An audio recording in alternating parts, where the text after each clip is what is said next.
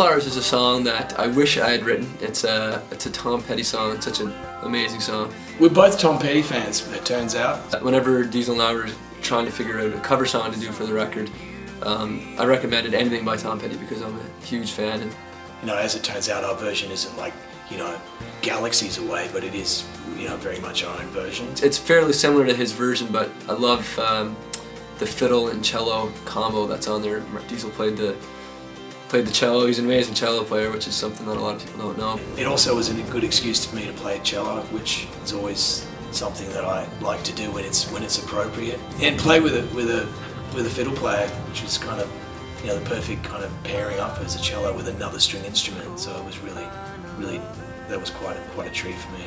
It's a classic song. It's always going to be relevant, and I think that's something that is pretty cool in Tom Petty's writing. Yeah, it's just a really beautiful song.